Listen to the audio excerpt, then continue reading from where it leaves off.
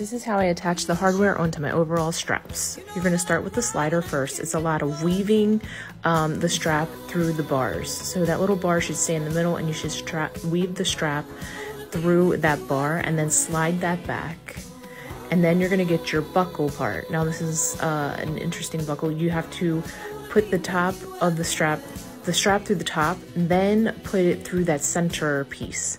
And then you can scoot it back. And then you're going to pull out the strap on that first slider and then weave the strap back through the slider and then weave it back through again. Now at this point you can just let it free hang, or you can fold it and hand stitch it, or if you can get it under your sewing machine you can stitch it in place so it doesn't come out and isn't flapping everywhere. But that's basically how you install your hardware on your overalls.